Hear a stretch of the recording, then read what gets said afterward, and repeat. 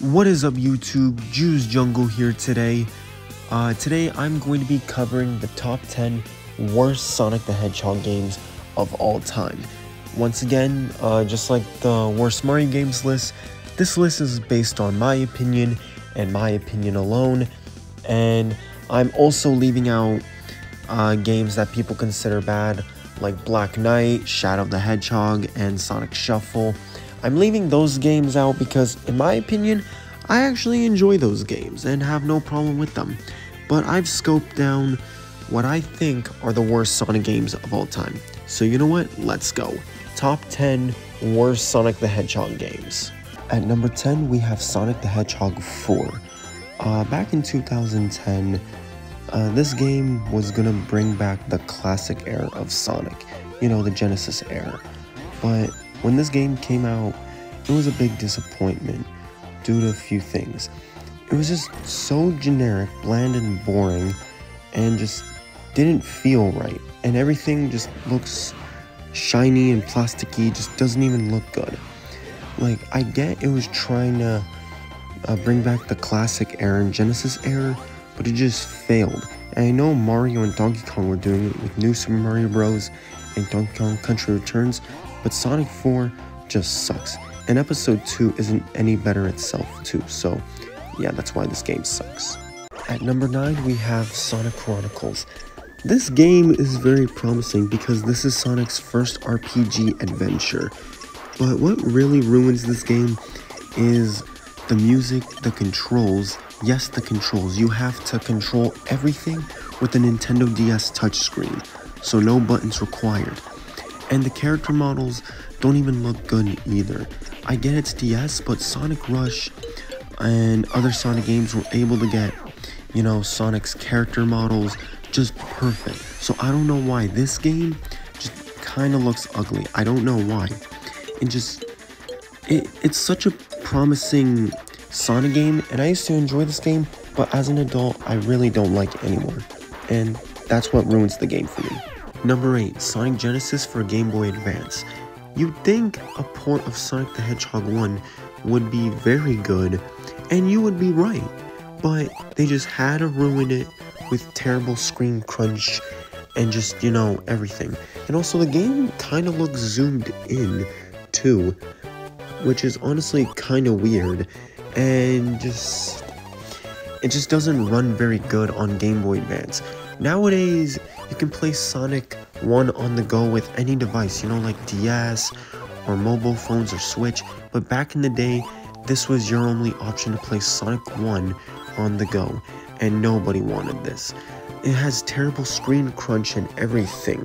It just, honestly, this should have been good, because Sonic the Hedgehog 1 was a massive success, and what brought Sonic to his legacy and what made him popular.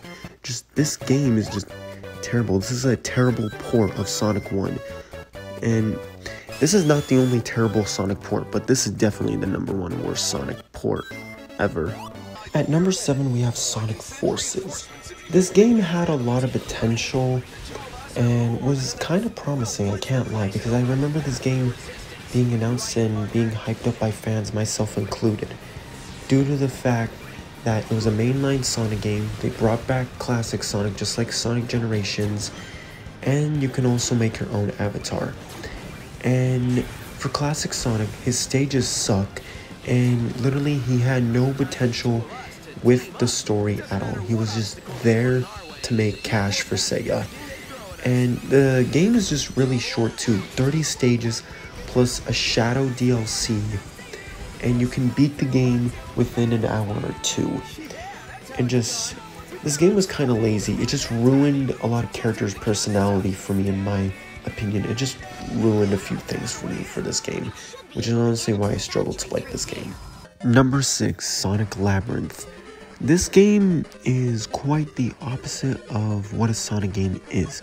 For example, Sonic is very slow in this game due to the fact that Eggman switched out his shoes to slow shoes, which by the way sucks. And you can also beat the game in like 40 minutes if you know what you're doing. All you have to do is just grab 3 keys and then get the hell out of the room. And And this game just is not really good. This game will honestly board you in less than like 5 to 10 minutes. And just, Sonic is very slow. This is not a very enjoyable game. Number 5, Sonic and the Secret Rings. I swear, this game has such a great and beautiful game style and everything. Just, this game looks so beautiful, but the gameplay can't be said the same thing though. One thing that really holds this game back in general are the strict motion controls. You have to use motion controls literally for everything. And this is an auto runner too, so you have no free control whatsoever.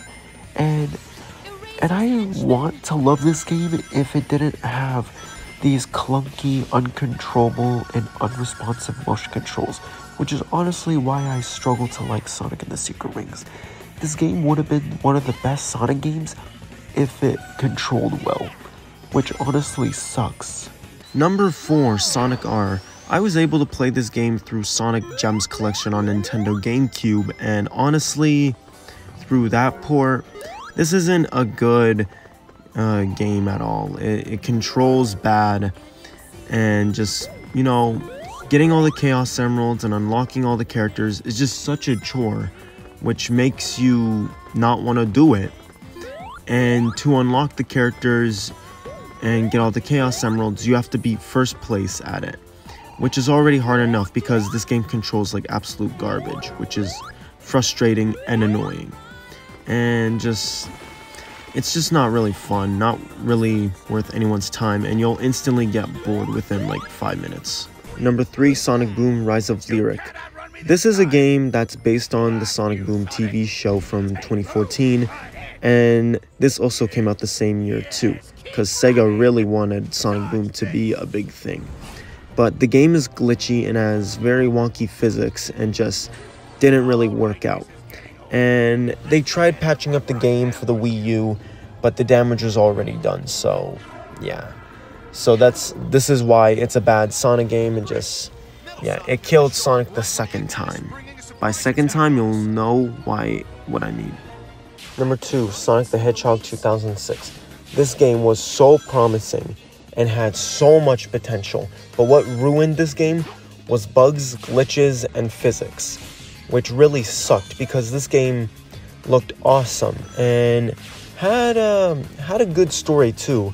It was a bit confusing and had a few issues with it, like Sonic literally kissing a human princess, and which really sucked, and just like you'll easily get lost in the story too. And the stages are frustrating as well, but hey, this game had a lot of potential and stuff, but it was ruined by rush marketing, glitches, bugs, and physics.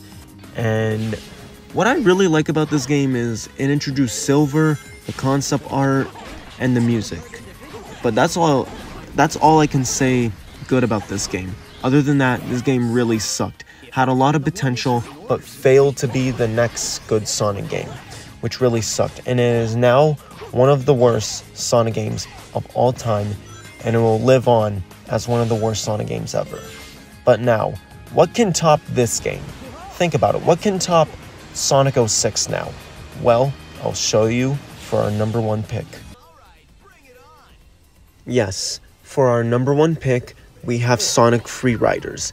This game controls so bad that it'll make you want to play Secret Rings instead. And I'm not joking. Because this game is an Xbox 360 Kinect game, and it forces you to get up from your couch and literally use your whole body to control the whole game. And while you're at it, your motions with your body won't even respond to the Kinect as well, meaning that you'll be messing up a lot, and I mean a lot, which makes it frustrating too. And doing tricks and everything is just frustrating too. This game is better off with a controller if it's playable, which is not. So if you want to play Sonic Riders, go play the first 2 games, because this is the number 1 worst. So that is my top 10 worst Sonic games list. Once again, this list is based on my opinion and my opinion alone. So yeah, But anyways, if you guys enjoyed this video, thank you so much for watching. Love you guys. I'm JUJU'S Jungle, and I'll see you guys next time.